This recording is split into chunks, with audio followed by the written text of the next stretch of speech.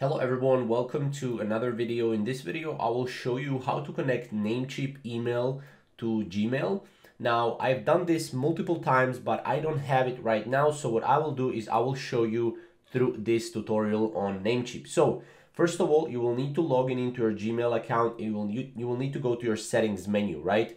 Go to your settings menu. In your accounts and import right here, you have check mail from other accounts. Here you can actually add an email account right here. And here you will need to enter the address of your private email account, right? That you have on Namecheap. Now, as you can see, this is how it looks like. Now on the next page, once you click next, you will need to basically add your full email address associated with your private email account, password for your private email address, POP server, which is mail.privatemail.com, is the same for all subscriptions, right? And port. Always use a secure connection, SSL, when retrieving mail option should be checked.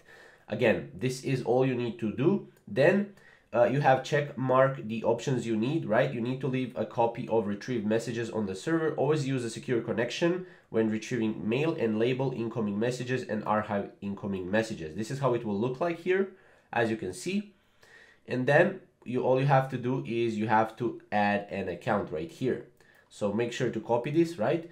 Now, you click add account. Once your account is added successfully, you can decide whether to use this email as from address. This way you will be able to compose messages in Gmail, but have them appear to be sent from your private email address, right? You can click yes if that is the case, if you want that, right? And then once you click yes, you will need to enter the name you would like to see in the from field and click on the next step, right? So this will be the field when someone sends you a message, right? You can see that field. So this is going to be that field for the name. So just go and click next. And now you'll have to configure the settings as follows. You will need SMTP server. This is same for all subscriptions. Again, you will need username, full email address associated with your private email account. You will need your password again, and also your port. This is how it will look like right here, as you can see. Then you can click add account, and now you need to check the verification code that was sent to your private email address. Since you already added the account in Gmail, the code will be delivered in Gmail as well, and then you just paste it right here and verify it. That's it pretty much.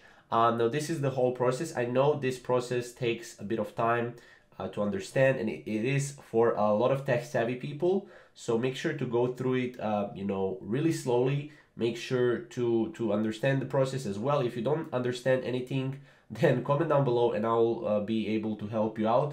But thank you guys for watching, and yeah, this is how to connect Namecheap email to Gmail, and we'll see you in the next video.